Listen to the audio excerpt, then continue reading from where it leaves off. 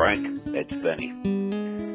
Frank, I got a bad situation here, buddy. I was visiting the Lidi Comfort Center, and I got myself a pretty little girl. She was a pretty little girl, and we had a real good time. Real good time. At the time, I felt it was money well spent. But I woke up this morning, and Frank, I tell you, I had this ball. It looked like a ball of fluff, and it was just kind of nestled in my puke. I get up this morning, and I touch, what is this? I touched this ball of fluff, and Frank, the ball of fluff just started going off in every direction. It wasn't a ball of fluff, Frank. It was notorious pubic crabs, Frank. Now, this is a clear violation of Texas Penal Code 22.02, aggravated assault with a deadly weapon. I need some help from the notorious crew to get this taken care of, Frank. What am I gonna do? I've got these notorious pubic lice here. I need the cure, Frank. Frank, I need the cure. You gotta help me out, buddy. And that is the news from the shining star of Black Rise, Notoros. Treat yourself right. Swing by Notoros, pick up a Garmer and some Quaif Zero, and really let them know that you are out there. So I was following up to the aggressive pubic lice tip that we received from Douche.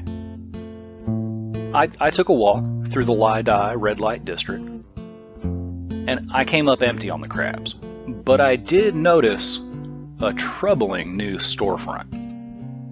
There's a new shop in Lidi selling lifelike, dog-shaped sex toys. Now they go on and on about how these dog-shaped sex toys are for dogs. And here's the thing, I just don't believe that these dog-shaped pocket pussies are for dogs. So I went to the website. The website, I shit you not, is called offloaddogsboner.com. But it doesn't matter how many reasons they provide to me that my dog needs a dog-shaped sex toy. I will believe, until it is proven otherwise, that these dog-shaped sex toys are being sold to deranged capsuleers who just are not able to be honest with themselves about how they want to fuck a dog. And my worry is that once these degenerates fuck a dog-shaped sex toy, then what? We all know what that's going to lead to.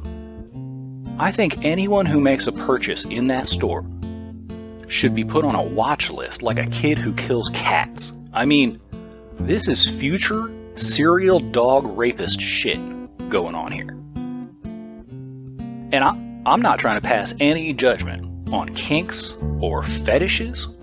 And of course, Lidi is the place to pursue such endeavors. But I'm still going to bring it up at the next System Council meeting.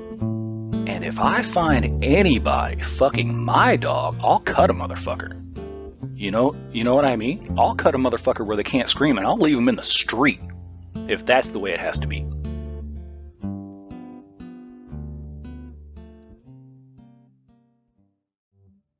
After an emergency meeting of the Notoros System Council, I was asked to draft a letter to the Wormhole police. It was made clear during the meeting that the chief of police in Wormhole space had gone missing. Evidence was provided by several parties, and it was decided to probe the situation with the Notoros police and our dicks. I drafted the letter personally. The investigation was launched, and the email was sent immediately. Missing Persons Report to Vinne Douche. I'd like to report that one Chief Vinne Douche has been missing in action for the last several days. And I do mean several days. I have it on good authority that Chief Douche has not filled out a crime report in at least 5 days. The Natoras police and the Dicks of Natoras are each conducting an independent investigation to find out if there has been any wrongdoing, misconduct, or malfeasance. If the person reading this has assumed the persona of, or taken mind control of, one Chief Vinegar Douche, let me warn you that if the Natoras police find you before anyone else does, you will wish that King fucking Kong had torn you a new asshole. Warmest regards, Mr. Monopoly. Frank, it's Vinne. Frank, I've got a distressing story, Frank. I was in Natoras, and I noticed that you got a new pet store there, Frank. So I stopped in, and I was looking at the animals, and I was thinking to myself, fuck, it gets pretty goddamn lonely in space. I can't get Jesse Fox to pay any attention to me. So I said, fuck it, I'm going to get myself a pet. And I walk into this pet stop, and they're not like real dogs. Well, fuck.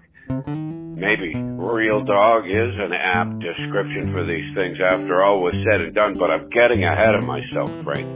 Frank, I go into this pet store, and it seems to be like robot pets. And I said, what can be better? It's not going to shit all over the floor. This is fucking perfect.